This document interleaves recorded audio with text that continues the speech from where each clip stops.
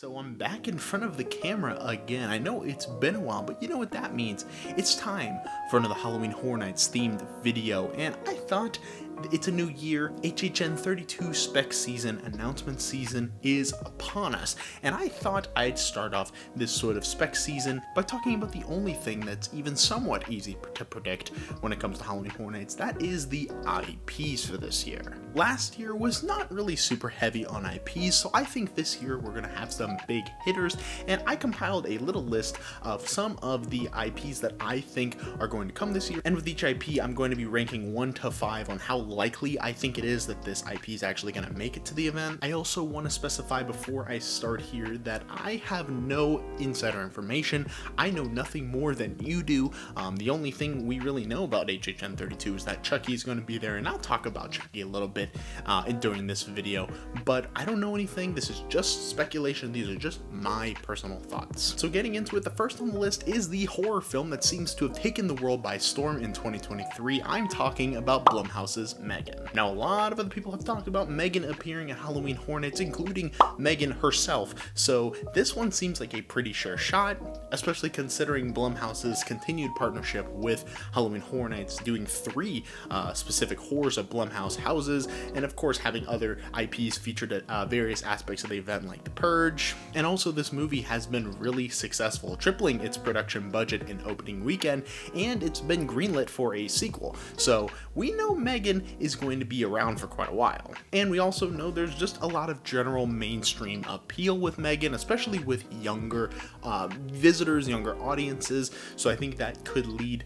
to Megan being a really highly promoted IP at this year's event. Also, in concept, Megan is pretty similar to Chucky, which is the only other known IP for this year, as they're both kind of killer dolls, so I think it would be kind of fun to play with both of those characters interacting with each other, especially because they both have a very self-referential meta 21st century sort of humor style that I think will be really fun in advertising campaigns. Now, while Megan is enough to carry her own house, I don't see another horrors of Blumhouse completely out of the question, with Megan being paired with a smaller Blumhouse release from either this year or previous years, like how last year they put the bigger Black Phone with the smaller Freaky. And like I said, they've been teasing this on both Halloween Horror Nights' end and Megan's end, so it seems like this one's really likely. I'm putting this one at 5 out of 5 on the likely meter. Now, while Megan and Blumhouse seem like a very likely return, I think another pretty likely return is the Universal Monsters property. Now, this is a good one that Universal likes to have in their back pocket. They own these characters, so they're not having to pay out any third parties, not having to sign any contracts. They have full creative control with what they can do with the monsters, and they've been treating the monsters almost as a sort of shared universe of houses, which makes sense because the Universal Monsters franchise was essentially the first cinematic universe. Since 2019, we had the Monsters house, we've had The Bride of Frankenstein Lives, and we've had Legends Collide last year, all very successful, with Legends Collide specifically winning House of the Year last year, so I wouldn't be surprised if they just continue with Universal Monsters this year. But the question then becomes, what Universal Monsters films are we going to be looking at here? Now, there have been, I think, 2 pretty prime monster movies that I think they could pull from for a Universal Monsters themed house. The first one being Creature from the Black Lagoon. We saw the creature a little bit in the 2019 house, and Gillman is one of the most popular Universal Monsters, I think, in looks. I think a lot of people can recognize Gillman, can recognize that he's part of the whole Universal Monsters crew, and I think they could do something really cool, almost like a pseudo sequel to Depths of Fear, with this sort of underwater theming plus some jungle theming. We haven't really gotten a jungle themed house in quite a while, so I think that could be a really fun house concept. I know a lot of people have been wanting a Creature from the Black Lagoon house, so I think this could be the year that we finally get it. However, I've also heard talks about them doing Phantom of the Opera, which would be very interesting because Phantom is ending its Broadway run this year, and the movie was also featured in the 2019 Monsters house very briefly, but had some really impressive sets that I think they could really do well in a soundstage, with a full soundstage theme to Phantom of the Opera. You can kind of bring back that opera house, Gothic opera house setting, and also pull references references from things like Puppet Theater, for example. And while those properties aren't as big as some of the other monsters they've done, I think they're big enough that they could carry their own houses, especially if they do really dark, really interesting interpretations of them like they've been doing with the monsters in the past. I personally would be really excited for a Creature from the Black Lagoon house, although I wouldn't mind seeing a Phantom house either. I think both are really great possibilities for highly themed, very scenic haunted houses that could also deliver on the scares, because the Universal Monsters houses are known for being good with scares, especially Legend Collide. I think that one was definitely one of the scarier houses last year. And because of it being Universal Monsters, the track record, I'm giving it a 4 on the likely meter. Now this one is purely born out of Halloween Horror Nights Twitter, but I think there is a chance that The Weeknd could return to HHN 32. Now last year, Universal kind of threw fans a curveball when The Weeknd was rumored for months and then finally confirmed to be a part of the event. And while it wasn't perfect for everyone, I think a lot of people were surprised, including myself, on how fantastic that Weeknd house was, and a lot of people would want to see it have a sequel. Now, After Hours, the Weeknd album that the house was based on, has a sequel in last year's Dawn FM album, so a lot of people have been speculating whether they're going to take that approach and use Dawn FM as a basis for a sequel Weeknd house. It wouldn't be too weird. We have had back-to-back houses before, specifically with another property I'm going to talk about on this list, but this was one of those great grabber IPs that, no, not that grabber IPs in a way that it brings people in to the park from avenues that normally wouldn't visit Halloween Horror Nights, but may go for the first time and say, hey, this is actually pretty cool. I'm going to come back here, and I want to come back every single year. It was great for event marketing. It was great for merchandise. So I think Universal would want to continue this if The Weeknd also wants to continue this. I think it would be really successful for both parties and a good idea for both parties. I'm going to give this one probably a 2.5 on the likely meter. I think it can go either way. Maybe last year was the only time they were going to do business with each other. Maybe it was just the start for another house coming this year. Who knows? All right, next up, let's talk about the Evil Dead. Now, for those who don't know, Evil Dead was supposed to be featured at last year's event. It was all over speculation maps for both Orlando and Hollywood. It was everywhere. Everybody was speculating Evil Dead, Evil Dead, Evil Dead. Supposedly they had already built the thing, and apparently Evil Dead, Warner Brothers, they pulled out of that deal because of the movie Evil Dead Rise, the new film, being pushed back to this year. So now that we're in 2023, Evil Dead Rise is set to come out in a couple months,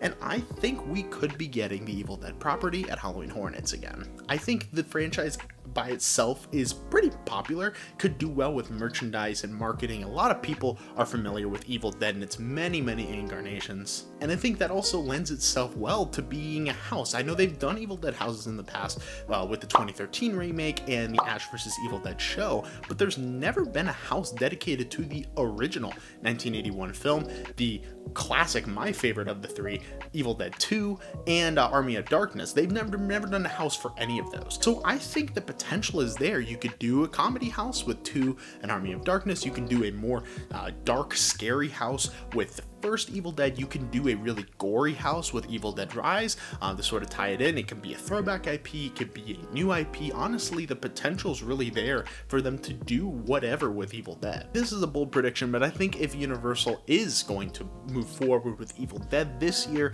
I think they might be waiting until that movie comes out, maybe doing like a Black Phone situation where they announce the house around the time the movie releases. I think that would be a pretty solid plan for them to do and keep it kind of fresh. But yeah, that's just a prediction. But that being said, I think likely meter on this one, I'm gonna go 3.5, because I do think there's a chance, unless all the bridges were burned last year with them pulling out so quickly, them having to transform the 10th House Hellblock Horror real quick, I think this would be the chance to really bring Evil Dead to this event and really do it right. Speaking of another IP that was supposed to be at last year's event, or rumored to be at last year's event, I guess, one that I really think they could do well, they could use at this event as a heavy hitter, as one of the heavy hitters. I'm talking about Stranger Things. I know many people were talking about it last year, because last year was the release of Stranger Things 4. You know, you thought, hey, Stranger Things 4, really popular, definitely the most popular of the 4 seasons so far. So naturally, it should have a House of Halloween Horror Nights. I mean, they've done it in 2018 for season 1, 2019 for season 2 and 3. I think season 4 is ripe with stuff to do a really scary house. It's definitely the scariest of the 4 seasons. I think this is really something that I think Universal needs to jump on this year before Stranger Things 5 sort of takes over. It would be definitely another grabber IP like The Weeknd, so I think it would be really fun to have Stranger Things this year, regardless of what sort of event theme they're going with, because that's something I've kind of left out of all of these picks, is like an overall event theme. I know some people have tried to connect the dots. For this, I'm just more going with general IPs that I think they could use regardless. It's a similar situation with The Weeknd and Evil Dead. If Netflix and Universal still want to work together, because this isn't a third-party Netflix, they did have a good relationship. They did Stranger Things for 2 years, and then they did Haunting of Hill House. I know a lot of people were talking about Fear Street also. So if Netflix and Universal still want to do Horror Nights collaboration, I think Stranger Things 4, even a year later, I think it's still relevant enough where people will want to come and visit and see those moments played out in real time. For likely meter on Stranger Things, I'm going to go with 3. I think it's fairly likely. I'm not sure if it's in that 4 or 5 yet, because it has been a year, has been some time since Stranger Things 4, but I think 3 is the solid number for that one. Now, this one I've only seen on a few people's radars and definitely is catering more to the horror fans. I think there is a chance this year that Terrifier could be making its way to the event. Well, I feel like Terrifier 2 was one of the standout horror films of last year. Of course, you had films like the A24, X, and Pearl, you had Scream, you had The Black Phone, Halloween, you know, you had these bigger titles a lot of people were talking about, but I feel like this one was the standout original horror film from last year. Art the Clown, you know, this movie made ridiculous money for an indie film. I've seen merchandise in Walmart, in Hot Topic, Best Buy. I've seen Terrifier in places outside of like niche horror circles. So I feel like Terrifier and Art the Clown and any kind of mix of those two could be something that we could see at Halloween Horror Nights. So I think it could be really fun. It could be really gory. Terrifier is known for being over the top with gore, which is also similar to how Halloween Horror Nights does things. And you could pull stuff from Terrifier 1, Terrifier 2, All Hallows Eve, any of the Art the Clown appearances. You could really just throw Art the Clown anywhere and sort of have some ridiculous scenarios where he's killing people in really grotesque ways, and I think it would be a fun time. I'm going likely meter on this one, probably like a 2. I don't know if this one's as likely as the other. I would love to see it, but I don't know if this one's as likely as the others. I think this year, right now, Art the Clown is at peak relevance, so I think Terrifier 2 this year will be a really good time to incorporate that IP. Finally, the last IP I really want to dive into is a personal one of mine, one that I have been really hoping for. It's been something that's been talked about. Of course, the one and only Gremlins. While not like a horror movie, I think this one could be really good in that sort of comedy style where it does have some scares, but it's mostly lighthearted, something like Ghostbusters or Beetlejuice. Also, Gremlins has some pretty grotesque and gory scenes. I mean, it was one of the films that led to the creation of the PG-13 rating, so I think it could still bring that gore factor in a way that's not too offensive to the original source material. And like a house like Ghostbusters or Beetlejuice, you could use a lot of puppetry and animatronics to sort of bring these gremlins to life, and there's plenty of classic scenes to pull from the original 1984 movie. You have the kitchen massacre scene, you have the caroler scene, you have the movie theater scene, you have plenty of moments to pull from and create this really fun atmosphere where you're sort of walking through the movie. And screw it, you could throw in some characters and scenes from the new batch if you wanted to, really create an all-around Gremlins haunted house. Universal is no stranger to having gremlins in the park. I mean, they take up a good chunk of some of the gift shops, and now that Warner Brothers and Universal seem to be back on again, I think this could be a time when we could actually see a Gremlins house happen, especially with the sort of rise in the comedy IP houses like Ghostbusters, like Beetlejuice. So I think this could be the time we finally see Gremlins, or at least I hope it is. Either way, this is probably the one I want the most, but this is probably the one that's least likely. I'm gonna give it a 1 on the likely meter, just because there's been no talk about this. No one speculated this. This has just been something that a lot of fans have been wanting, and Universal has been putting its stuff in the park, so we're like, hey, make it a Horror Nights house. But that's what I got. It's kind of a scrambled list so far. We don't have a lot of leeway as to the direction they're going to go with IPs. Are they going to go with newer stuff? Are they going to go with classic stuff? Are they going to do a 90s year? I know a lot of people have been speculating them doing like a 90s since they did the 80s before. Are they going to do a doll, childhood toy themed year because of Chucky and possibly Megan?